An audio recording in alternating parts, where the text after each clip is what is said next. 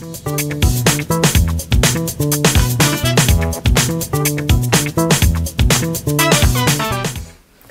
and welcome back to a brand new video with me, Tom, from The Honest Meeple. Today I'm going to be showing you something brand new. This is going to be a new set of videos telling you how to play some of the very best board games. Today I thought I'd start off with something new. I'm going to teach you how to play Jonathan Strange and Mr Norrell, a board game of English magic, designed by Marco Maggi and Francesco Nepatello and illustrated by Ian O'Toole. This game is based on the original novel by Susanna Clarke, and you, the player, will take on the role of one of 4 characters from the original book. You will have to make your way across Europe and London, growing your prestige as well as your magicianship in order to defeat the evil gentleman with the thistledown hair. This game uses various different elements to create something that is very close to the actual novel. As mentioned, today I'm going to show you how to play, so let's begin. What you can see in front of you is the setup of Jonathan Strange and Mr Norrell, a board game of English magic. What we have is the main board in the centre, as well as 7 different sets of cards, the player boards, as well as the player tokens and markers. In this game, you must grow your prestige and your magicianship in order to take on the man with the thistledown hair. The beauty of this game is it is a fine balance between both prestige and magicianship. Grow your prestige and you will be given vast opportunities to increase your magicianship. However, focus too much on prestige and unfortunately your magicianship will lag behind. If your magicianship lags behind, you can never think about taking on the man with the thistledown hair, and he will streak in his reign of glory and magic and will become the greatest magician known to man. However, take him on and succeed, and you will be crowned the greatest magician not just in London, not just in Europe, but in the entire world. So, let's take a look at the different cards that are available throughout the game and get a better understanding of each element within the game. Before we get into the turn phases of the game, I think it's important to introduce the concepts and components of the game. Firstly, we're going to look at the 2 main cards that make up a player's hand, the social engagements, both invitations and introductions. Invitations represent the social events that are attended across Europe. Once you attend them, you can get introductions to influential people and receive requests to perform great feats of magic. You can, of course, use these cards to get the elements, which are shown in the top left corner. You can, however, fulfill them by moving to the location dictated on the left-hand side of the card and choosing to either obtain 2 feats of magic, 2 introductions, or a combination of the 2. Introductions represent the important people of the era whom you have the opportunity to visit. By meeting them, you will earn prestige, shown on the card, which affects turn order and lets you hire connections. The prestige value, as mentioned, is shown on the left-hand side of the card. You can, of course, use the elements again in the top left corner. However, in order to gain the prestige points, you must again move to the location shown on the left to fulfill that certain card. Next up are the feats of magic. Completing these feats of magic is essential for growing your magicianship and lets you discover new spells at the same time. Of course, growing your magicianship is vital in defeating the man with the thistledown hair. The magicianship value is shown in the top left corner of the cards. This will be obtained once the feat of magic has been completed. Of course, in order to complete the feats of magic, you must fulfill the elemental requirements shown on the card, as you can see. In this case, you must fulfill 3 rain in order to gain this feat of magic and the 3 magicianship points that come with it. Now let's look at spells. These spells are obtained once a feat of magic has been completed.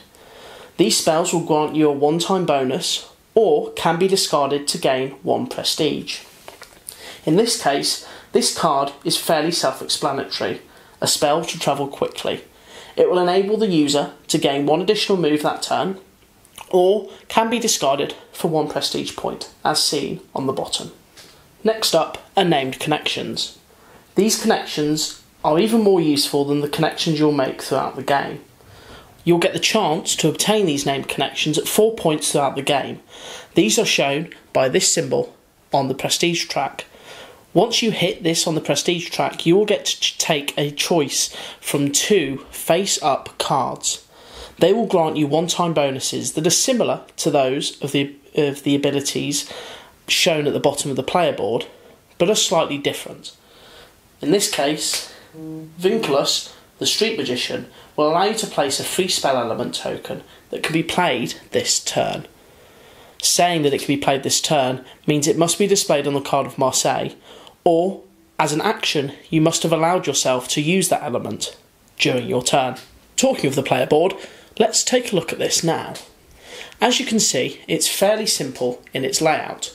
You have the large silver pan here with 6 different actions that can be taken on a player's turn, as well as the various effects at the bottom that are used throughout the game.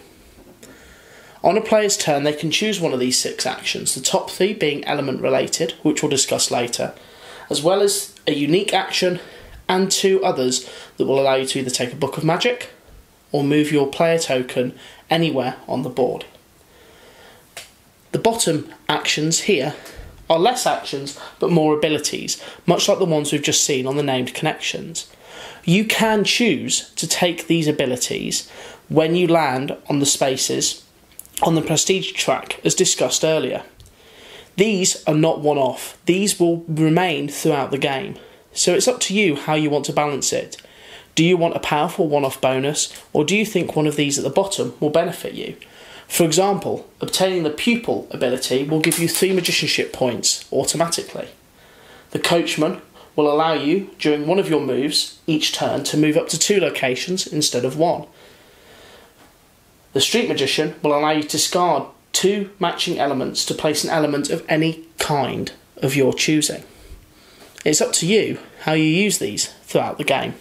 Books of magic are vital throughout the game in order to empower you to do magic more effectively and increase your magicianship. There are 3 main types of books of magic in the game. These can be obtained as an action from your player board. The first type allows you to discard a chosen element shown on the card and gain 2 of those instead of just 1. In this instance, you can discard any element to obtain the rain element as a token, or in this final case, you can discard a rain element token and gain any token of your choosing. You must remember that if you are to take one of your choosing, it must be an element that is shown either on the card of Marseille or be one that you have taken an action for on your player board. Once a book of magic has been used in your turn, you may place it face down. These are then refreshed at the end of your turn, as long as the fairy hasn't been defeated. These are the cards of Marseille. These aren't necessarily used by the player, but are instead used by the gentleman with the thistledown hair, the fairy. These cards dictate how far the fairy moves forward on his track. This track will illustrate his magicianship. If you beat this total or match it, you win the game. As you can see in the top corners of these cards, they show a value. That's how many spaces he moves forward. Also, there will be a value shown in a card symbol at the right corner of each card. That is how many cards you will draw at the end of your turn. Finally, the most important bit are the symbols at the bottom of the card. There will be 1 or 2 symbols on these cards. That will show you which elements you can use throughout that turn. If an element isn't on these cards, you cannot use it unless you use one of your magician actions, or you are lucky enough to have Jonathan Strange as your unique action. As you can see, the setup of the game is fairly simple, and the concepts and the different elements within the game are fairly quick to get your head round. Now, let's see how a turn pans out and how you actually get to grips and play Jonathan Strange and Mr Norrell, a board game of English magic. Now that we've understood each different element within the game, let's see how a turn will be prepared and taken by each player. It's important to remember that you start with 3 preparation steps throughout the game. Firstly, you want to move the year token at the top of the board up 1 space. If it's your first turn, don't do this. the year token will remain on 1806 for the first turn. Secondly, you want to reveal a card of Marseille. We've already done this. This card will not only dictate how far the fairy moves forward, but also how many cards will be drawn at the end of the turn. More importantly, however, it will show you what element can be used throughout the turn. If an element isn't on this card, it cannot be used. But don't worry, you can use actions to counter this later on. Once you've drawn this card, you then have to draw a new book of magic, seen on the side of the board here. If it's your first turn, again, don't do this. However, if you were to do it, you would simply take the card that's lowest down the board, discard it, pull the 2 cards down, and place a new card face up at the top of the track. Once these 3 preparation steps have been done, you're ready to take your actions and attempt to defeat the man with the thistledown hair. Let's start by taking a look at the player board. The player board is nicely set out. As mentioned, you have the various abilities at the bottom, as well as the unique action and the actions that can be taken throughout the game. You will also have 6 player tokens within the middle that will be used to take these actions, as well as a player marker that will be placed as soon as you take your first turn. On your first turn, you firstly choose an action. That could be one of 6. The first 3 at the top are element actions. If an element isn't displayed on the card of Marseille, but you want to use it for one of your feats of magic, you can place a disc in one of these 3 slots to enable those elements to be used in the game. Remember, it's only for that one turn. So, let's say this has been revealed as a mountain element, but I want to use trees and wind. Therefore, I would choose to place my token into this section here, which will allow me to utilise the wind and the tree elements. You could, however, choose to use a different action. This action here is the King's Road. Take the King's Road and it will allow you to move to any location across the board. If you wanted to try and increase your magicianship and your utilisation of elements, you could choose to take a Book of Magic. As mentioned, the Books of Magic enable you to create more elements from a single one, so these could be vital in your success. Finally, you could choose to use the unique action, which is unique to each player. In this case, Jonathan Strange has a unique action where he can place one additional element of his choice once he's performed magic. We'll get to that bit in a second. For this turn, we're going to take a look at our cards. And I've already taken a look, and I'm going to decide that we're going to choose a unique action. I'll tell you why in a second. Next up, we can take our next actions, which are visits. When at the visit stage of your turn, you can choose to move up to 2 spaces while also fulfilling up to 2 invitations or introductions. In this case, we're going to look at our hand of introductions and invitations and see that we've got a mix of locations. I've decided I want to start by growing my prestige to open up more opportunities throughout the game. If I'm to fulfil this introduction, it would gain me 2 prestige points, but I have to be in Paris in order to fulfil it. Well, it's the start of the game, which is perfect because a player gets to choose exactly where they start. So let's move our token over to Paris. As soon as we've done that, we can take the card, discard it, and fulfill it, allowing us to move our token up 2 spaces on the track.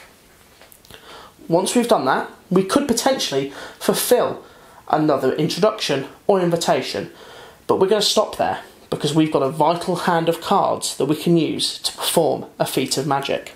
As mentioned, we have an ideal hand of cards. We can now do magic. That's the next stage of the turn. And as you can see, we have 3 cards left in our hand, 2 of which have the mountain symbol. The symbol that is the element that we can use this turn as dictated by the card of Marseille. If you want to perform magic, you simply use the cards with the elements of the chosen choice, as long as they match the card of Marseille or one of the element actions that you've taken on your board, and you simply discard them, as you would do if you were fulfilling an introduction or invitation, and that enables you to take the element tokens as dictated by the card. In this case, 2 mountains. We can then place them on any feat of magic that we have above our board. Look at this. We have a card that allows us to put 3 mountains down to fulfill it. The topography of Spain rearranged no longer resembles any map. That is 1 feat of magic. Moving land. We've got 2 mountains, let's pop them down there. But look, we've been clever this turn. We've taken a unique action. That unique action allows us to place an additional token of our choice onto any feat of magic. That's including elements that aren't shown on the card of Marseille, or something that we haven't taken an action for. Obviously in this case, we've taken a unique action, so we couldn't utilise those spaces. But there's no need. We're going to take another mountain and place it on this card. Success! We have fulfilled and completed a feat of magic. Completing feats of magic, as described beforehand, will increase your magicianship throughout the game. In this case, you can look at the top of the card in the left corner and you can see that we've gained 3 magicianship from that card. Once we've obtained that magicianship, keep it secret, don't let the other players know, and discard the other tokens. Place it face down in front of you, and you are also lucky enough to obtain a spell into your hand. For the final stage of your turn, it's up to you whether you confront the fairy or not. Remember, you can only confront the fairy in 4 different years: 1811, 1813, 1815 and 1817. As mentioned, the fairy will increase in power throughout the game, dictated by the cards of Marseille. In this case, in this turn, he's actually increased 2 spaces. If we were to compare our magicianship to that of the fairies, pretending that we were actually in year 1811, we would of course win, because we have a magicianship of 3, as we've completed this feat of magic, as opposed to the fairies 2. Unfortunately, we're far too early on in the game in order to take on the fairy, but it's as simple as that. Compare your totals. If you are better than the fairy, you win. Even if you're equal to the fairy, you will defeat him and the game ends. If you are lower, unfortunately, there's no effect and the game continues. You will draw the number of invitations as dictated by the card of Marseille. In this case, it would be just the 1. And then you discard down to 5 invitation and introduction cards in your hand. 5 is your hand limit. However, that does not take into account any spells that you may have in your hand. Finally, you will flip any of the books of magic that you use this turn face up, in order to allow you to use them later on in the game. And that's it. That's a turn within Jonathan Strange and Mr Norrell. It is a fairly simple game. It can be, at times, very admin based, taking the turns. However, it flows quite nicely. Please check out my full review to understand exactly how this game plays. This is, of course, just a very quick introduction and how to play of this game. If you'd like to find out more, then please do let me know in the comments down below and check out my unboxing and review videos for this game. I hope you've enjoyed this new format, and I'll be doing plenty more throughout the coming weeks and months. Please recommend games that you'd like to see how to plays for, and I'll be more than happy to oblige. Thank you very much for watching, guys. I do hope you join me again for another video, and as always, I will see you all next time.